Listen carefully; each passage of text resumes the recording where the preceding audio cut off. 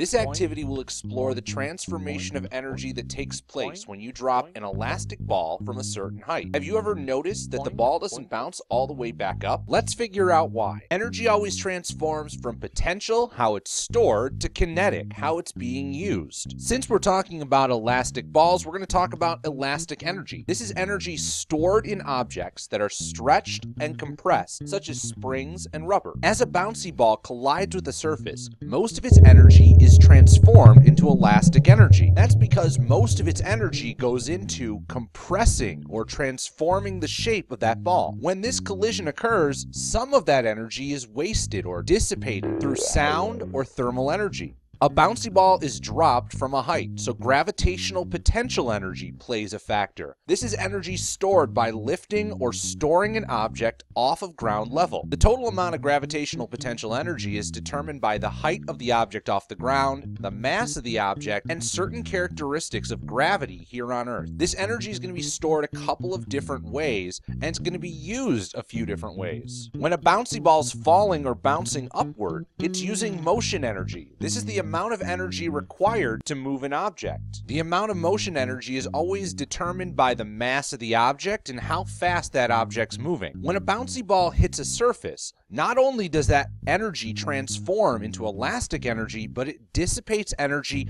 in two very important forms. The first is thermal energy. This is energy in the form of heat. Collisions and friction create thermal heat. Try clapping your hands together. Eventually they get warm. Just like when the bouncy ball hits the surface becomes warm. The reason you can hear your hands when they clap is because you're releasing sound energy. This is energy in the form of sound waves. Thermal energy and sound energy are not the intended energies of a bouncy ball. Thermal energy and sound energy, in this case, are called dissipated energy. This isn't energy that's destroyed, but it's energy that's wasted. It's not used for its intended purpose of bouncing the ball up and down. In this lab, you'll drop bouncy balls from a given height and measure their recovery bounce height. This will help you calculate the percent of energy recovered during the bounce. Follow these steps to collect your Super Ball bounce data. 1. Measure the mass of the Super Ball and record it in the data table. Use a small measuring cup to keep the ball from rolling off, but remember to zero the scale. 2. Drop the Super Ball onto a hard surface from a height of 1 meter. 3. Measure the Super Ball's rebound height. 4. Repeat steps 2 and 3 for 2 more trials. One person drops the ball, one person measures the height.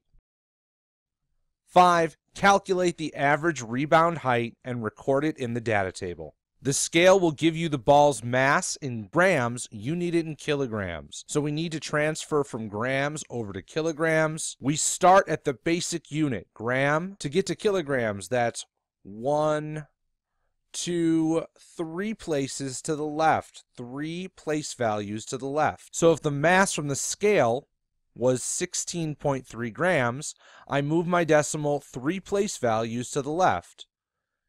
If I leave a gap, that gap gets replaced with a 0.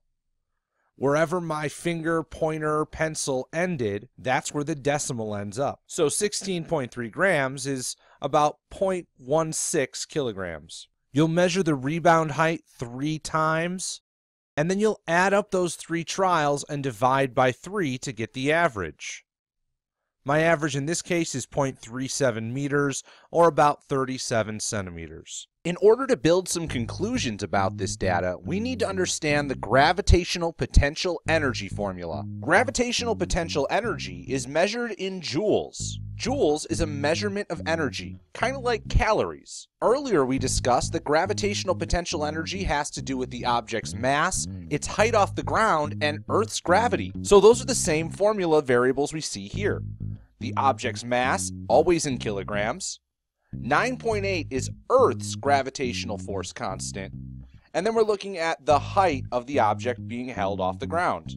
You'll not only be using this formula to calculate the initial gravitational energy, but you'll be using this formula to calculate the total gravitational energy. Once you let go of that ball, no energy is added, so all energy is conserved. It just changes forms. To help make sense of this transformation of energy, let's use something visual, like a pie chart. These pie charts can show us not only what forms of energy are present, but the relative amounts. At position 1, the super ball's being held off the ground. It's not moving, it's just off the ground.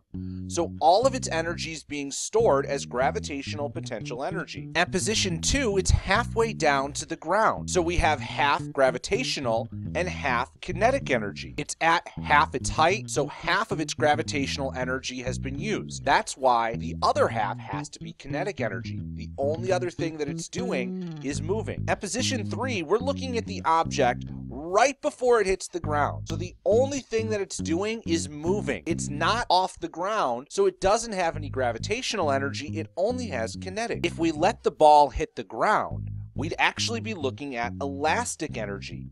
The energy that's stored by that compressed super ball. When this happens, that total amount of energy, which never changed, transforms mostly into elastic energy to compress the ball, but the rest is dissipated through thermal energy by the collision and sound energy created by that collision. Because every single one of these pie charts includes the same total amount of energy, that dissipated energy isn't destroyed, but it can't be used again. It's been dissipated. It's been thrown out into the universe. The potential elastic energy at the bottom becomes our total gravitational potential energy at the top. That dissipated energy acts like a gallon of gas. Once it's used, it served its purpose. That energy wasn't destroyed, but we can't use it. This is why the bouncy ball doesn't bounce all the way up. It dissipates or loses energy at the bottom. Now that we've looked at this qualitatively and understand what forms of energy exist at each point, we can start looking at it quantitatively and add our numbers in. Once we understand the forms, we can apply the formulas at each position. Position 1 is all gravitational potential energy, so we can use the gravitational potential energy formula. If my bouncy ball had a mass of 0.02 kilograms and was dropped from a height of 1 meter, I would have a total gravitational potential energy of 0.196 joules. This is also my total energy, which means that every pie chart at every point throughout that motion has 0.196 joules of energy. Position 2 splits that energy amongst gravitational and kinetic energy. Collision also dissipates some energy. This is why at position 4 we have about 25% of our energy as dissipated. It was given off as thermal or sound energy. We can calculate how much gravitational potential energy exists by using our average rebound height.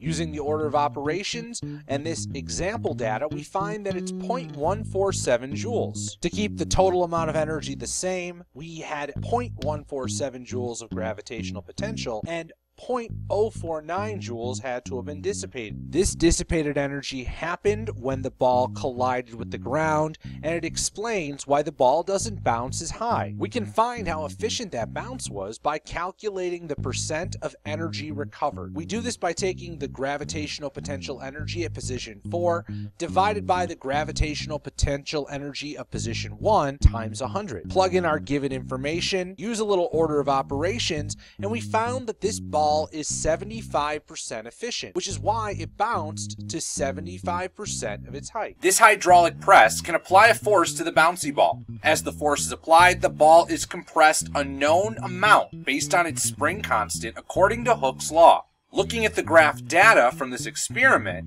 you can find the elastic potential energy stored in the ball. Let's take a look at the data. We want to find how much energy is stored in the ball when it's compressed 0.03 meters. To find the energy from the graph, we take the area. That's a triangle, so it's 1/2 base times height. My base is 0.03 meters. The displacement, it's compressed. My force at that point is 15 newtons. Multiply those together, and you get an energy of 0.225 joules. That's how much elastic potential energy is stored in that ball when it's compressed. If you don't have a graph or the information that you're trying to extrapolate extends beyond the graph, you can always use the elastic potential energy formula. Finding the energy by graph is a different skill than finding the energy with an equation. This ball had a spring constant K of 14 newtons per meter. If it is compressed 0.3 meters, how much elastic potential energy is stored in the ball? There's our formula, EPE equals 1/2 K, our spring constant, times X, our displacement, squared. Remember to take care of that squared first after you substitute in. Exponents are the most missed operation. Then we're just going to multiply it all together. About 0.63 joules of energy, elastic potential energy, is stored when that ball is compressed 0.3 meters. The relationship Hooke observed between force and displacement of the ball as it's compressed can be expressed by the formula F equals K times X. The force applied is equal to the product of the ball's spring constant K and the displacement of the ball as it's compressed. This ball had a spring constant K of 20 newtons per meters. If it's compressed only 0.1 meters, how much force was applied to compress the ball? We use our force formula. When force is involved, we look for force. F equals K times X. K is 20. Displacement X is 0.1. Multiply them together. It's only 2 newtons of force to compress the ball, 0.1 meters. Bouncy balls are only elastic to a point. If you apply too much force, they can't return to their original shape and may shatter. So, for your safety and the safety of others, please complete the Bouncy Ball Lab from a height of only 1 meter.